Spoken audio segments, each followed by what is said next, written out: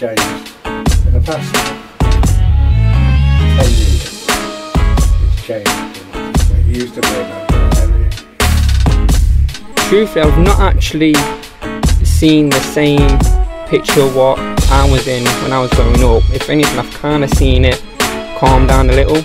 Teenagers like myself back then was kind of making them people uncomfortable. It made them feel a bit threatened walking through the park at night. Well, the big thing was there was an old ramshackle community centre that wasn't being used.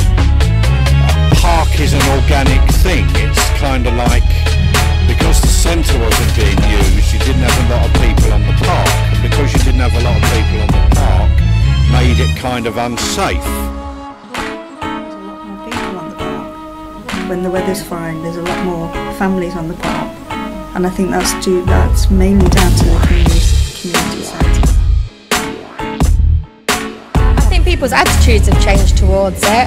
A lot more families come up now and feel more comfortable, which is really good. I think probably if you go back maybe 5-6 years ago, their attitudes would have been different. But if you ask anybody, they feel more comfortable now.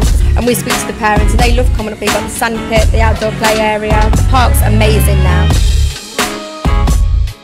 Kind of used to run like a football team for Pear Tree All-Stars on Osmaston Park itself on a Sunday. So obviously me looking at that a year ago to like I was a few years ago, I realised that the vibe is not the same.